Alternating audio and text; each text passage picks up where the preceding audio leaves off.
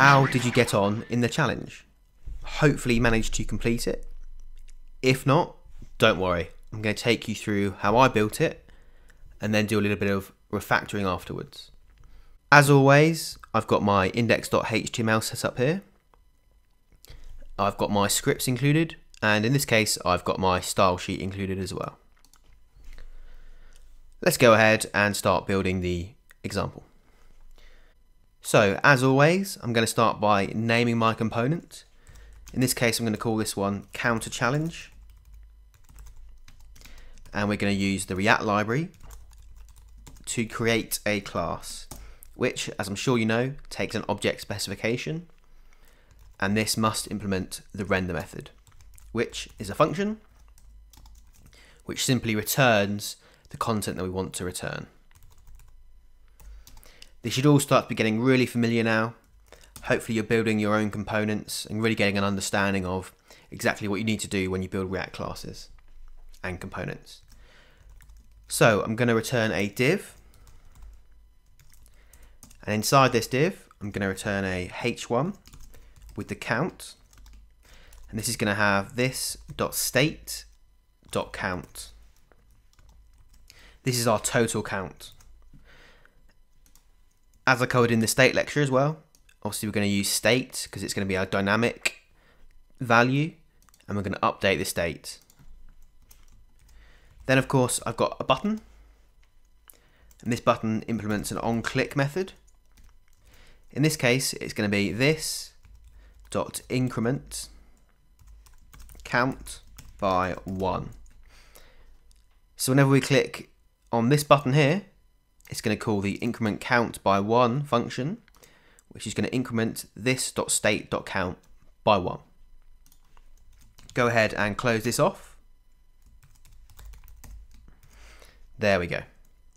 I'm just going to stick with one button for the moment, just to show you how it all works.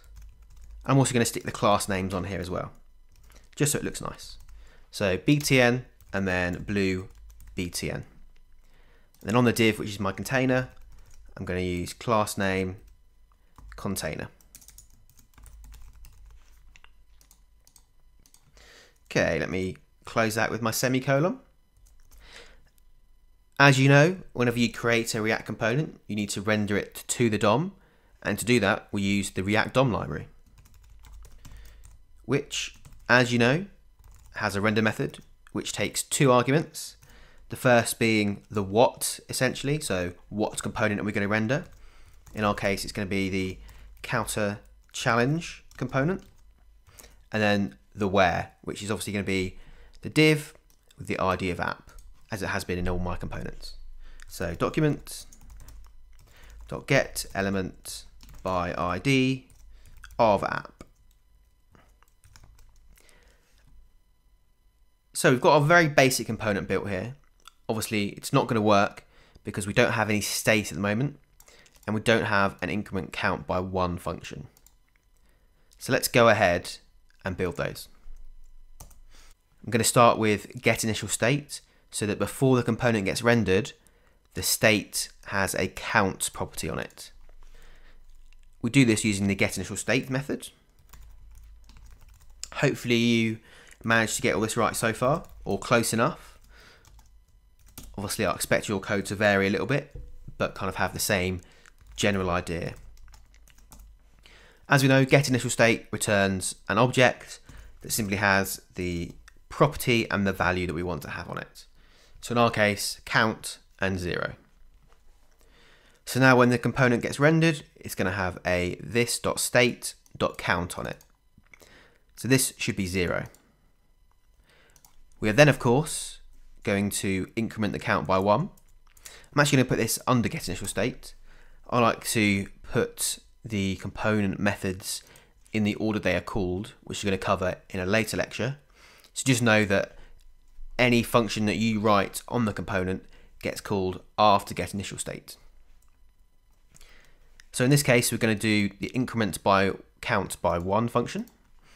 So increment count by 1. This is of course a function. Don't forget your comma at the end there. And in this function, we are simply going to change the state of count. So we're going to change the state of the component, and we're going to change the count property every time this button here is clicked. It's going to call the increment count by 1, which is going to use this dot set state, which of course just returns the state that we want it to be. So in our case, it's going to be count this dot state dot count. So the current value. So from the start, it's going to be 0, and then we're just going to increment that by 1. So each time this button gets clicked, increment count by 1 gets called. So this function here, and of course this function simply sets the state of count to be 1 larger. So that's it. That should be a working component that increments the count by 1. Let's check it out in the browser. Oh, and it looks like we've got an error. So counter challenge is not defined. So that must mean I have spelt this incorrectly. So this is called count challenge and this is called counter challenge. We all make mistakes, even me. And there we go. So when I click on the button, the count increments by 1. Excellent. Hopefully you managed to do that. If you manage to do this, you're pretty much set.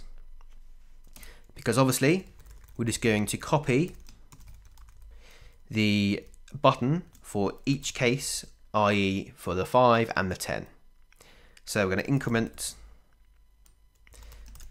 count by 5 in this case.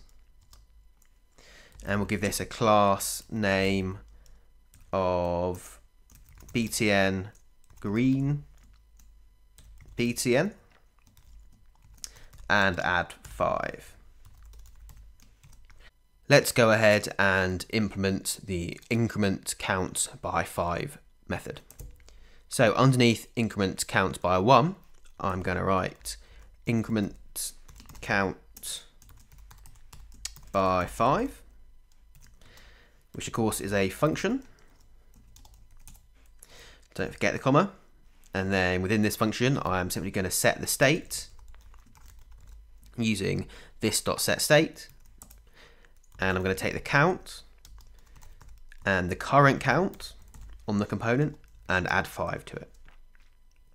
So yet again, anytime this button here gets clicked, it's going to call the increment count by 5 function, this one here, which is going to call this.setState.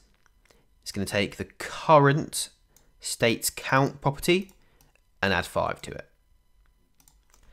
Let's go ahead and do exactly the same for the increment count by 10.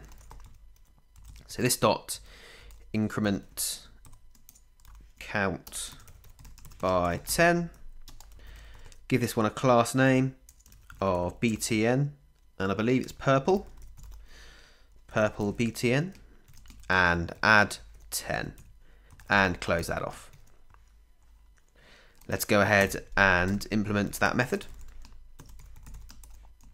So increment count by 10 is a function that simply takes this dot set state and changes it to this dot state dot count plus 10. And again, don't forget the comma.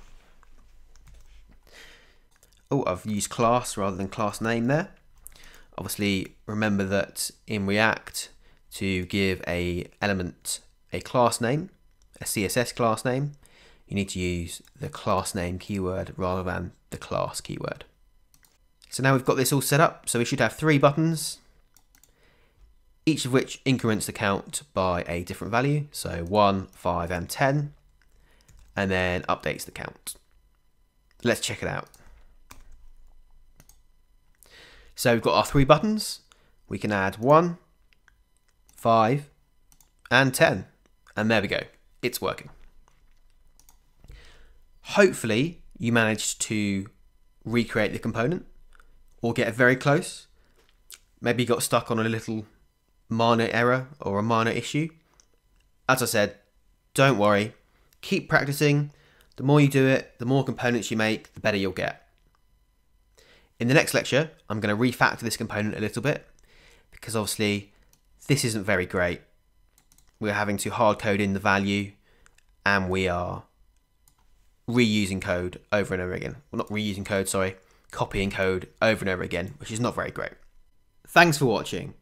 If you enjoyed my video, please like, share and subscribe. If you've got any comments, suggestions or ideas for videos, leave them in the comments below. Send me a tweet at Codewithtim or send me an email, codewithtim@gmail.com.